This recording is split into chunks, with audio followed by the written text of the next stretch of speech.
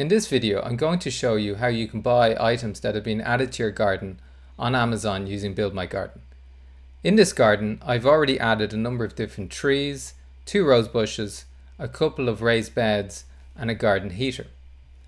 So if I select the Select tool and then click on one of the olive trees, you can see I have this option to add the olive tree to the shopping cart. So I click Add. If I click on the cherry tree, I can do the same, and the garden heater, I can do the same. Now, it's worth bearing in mind that not all the items have this option, but a number of them will. If I then click on the shopping cart, you can see my 3 items are listed here. If I choose at this stage that I don't want to buy the olive tree, I can click Delete. Once I'm happy with those 2 items, I can click then Buy on Amazon, and I'll be brought to the product pages for these items on Amazon. And at that stage, it's up to you whether you want to go ahead with the purchase.